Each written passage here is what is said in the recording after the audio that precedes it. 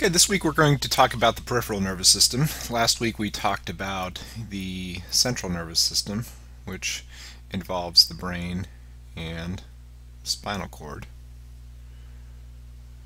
And this week we're going to be talking about the nerves that branch out of the brain, the nervous system.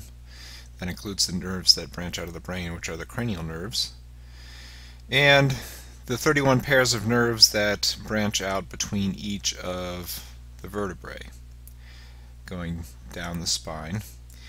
And so that those two types of nerves are parts of the somatic nervous system. Now the somatic nervous system has two components as well. It has the sensory nervous system, and the sensory nervous system is nerves that bring information to the central nervous system. So they are called afferent nerves, and we have them up in the cranial nerves as well, and those are called the sensory nerves.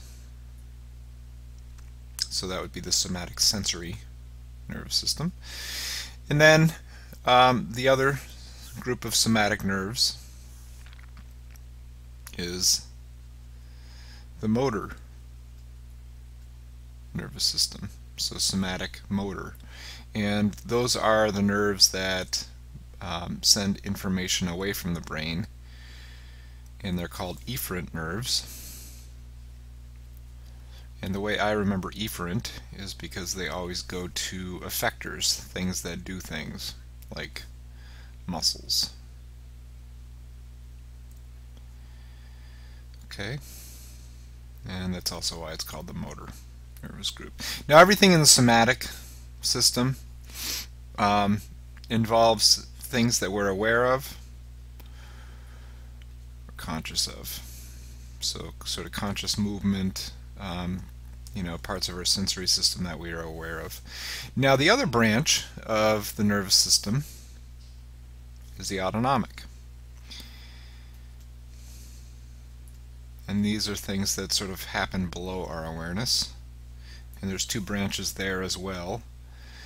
There is the sympathetic, and this directs, sort of our stress response or fight or flight. And it's interesting because most of the sympathetic nerves actually live in this what's called the sympathetic chain on the outside of the spinal cord, as ganglion, ganglion are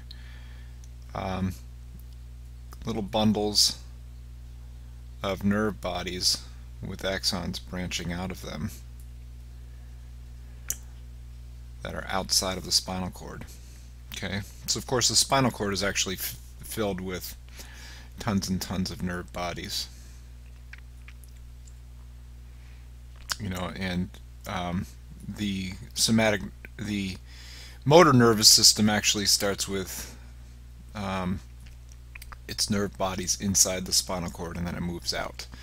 And the sympathetic nervous system, on the other hand, has their nerve soma in these little ganglia existing outside the spinal cord. Now, there are neurites, there are axons that that move towards the spine, and there are axons that move away from the spine. So it is, well connected with the spinal cord going all the way down. Okay, and then the other branch of the autonomic nervous system is the parasympathetic. Now the parasympathetic is sort of, the opposing twin of the sympathetic. Instead of the stress or fight or flight response, it's sort of control of things that happen when our body's relaxed, like digestion. It has to do with defecation, micturition,